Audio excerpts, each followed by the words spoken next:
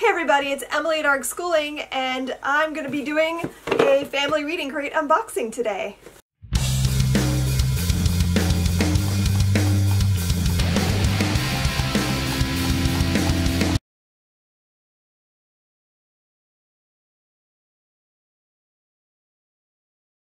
So I'm coming to you from my book crate fort, and I'm going to show you what's in this month's box. This month's theme was woof woof, yeah, bark bark, so it's a dog box. I'm just going to open this box and show you what is in here this month. So every month you get a booklet, and this has discussion questions and activity ideas and rabbit trail ideas and ways to get more out of the theme.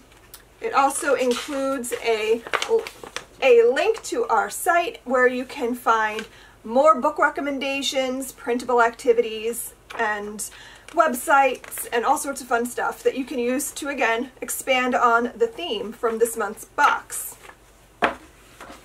You also get 3 bookmarks, and my son, again, is the artist who designed these, so, and I don't think I can get close enough to show you. So this is one side, and then this is the other side. And then we have a bookmark with a mother reading to her child and a little quote. The fun item this month for the dog crate are little dog finger puppets. You get 3. You get these little dog finger puppets, and they're super cute. My kids have already confiscated a whole bunch of them. And now let's talk about the books. So for the picture book, we have From Wolf to Woof, The Story of Dogs by Hudson Talbot. If you bought the bird crate from February, you'll recognize the author. He was also the one that did the United Tweets of America book. This book is adorable. It is now my 9-year-old's favorite book.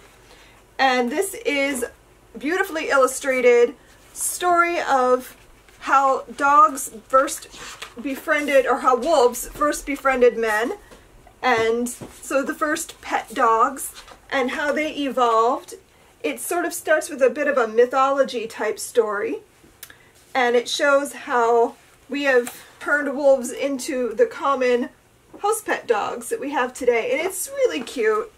I really love this book. It's great. For the middle grade family read aloud, I chose Maxie's Secret, or What You Can Learn from a Dog by Lynn Plord. I loved this book. I was initially drawn to it because the cover is so darn cute. But this is a really sweet book. It's about a boy who moves to a new town and has to adjust to that. He's really short and he feels sort of like he doesn't fit in, and his father is the new principal at the school, so he's embarrassed that everyone's going to know him by that, and that he's short. And so his parents decide to help him adjust by getting him a pet dog. So he chooses this puppy, and they discover that the puppy is deaf. So he has to learn how to take care of a dog who can't hear. And then he meets his new neighbor, and she is blind. And so he's got a blind friend and a deaf dog, and it's really an interesting take on the typical boy and his dog story, and I adored it. It was so sweet. It was such a lovely story, and I love how each chapter has a secret, and there are things like lessons that he's learning from his new friends, from his dog, how to make friends, how to be a friend. It's just a really sweet story, and I loved it. The young adult older reader book, I chose Paper Wishes by Lois Siphabin. I think I'm saying that right. And this book was wonderful. This might be one of my favorite reads from the last month or so. This is a story about a girl and her family who are taken to the Japanese internment camps during World War II. And so she has a pet, it's her grandfather's dog, Eugen. And it's a beloved pet to her. She loves her dog. He's a small dog, and when they're told to be at the station to go to the camps, they're taken on a ferry and then on a train. So when they get on the ferry, she sneaks the dog into her coat, hoping that no one will notice. And of course somebody notices, and they take her dog away.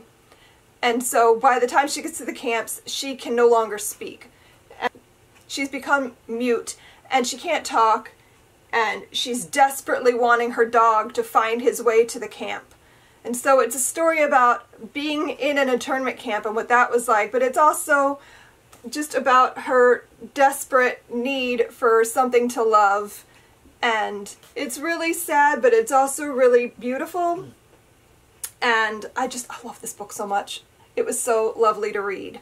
And the book I chose for you, the parent, is Lily and the Octopus by Stephen Rowley. I really don't know how to describe this book to you. It's very strange, but very beautiful. And it really reminded me a lot of Life of Pi, where by the time I finished the book, I did not know what to do with myself for a little while. I just had to sit and think about it. This book is about grief, and it's about how to come to terms with knowing that someone you love is going to die. And how do you deal with that? And it's so just beautiful to read. It's weird. It's a magical realism sort of story where the dog can talk. At least you think the dog can talk, and I always wondered the whole time I was reading, like, is the dog really talking, or is he imagining that the dog is talking? I don't know. The way it's written, it almost feels like the dog can talk. And so, I don't know, I found that part, like, I wasn't sure how to think of that. But overall, though, this story is just, it's beautiful and sad, and I cried. So if a book can make me cry, then it's a good book. So I hope you guys love this too. I can't wait to hear what people think about it.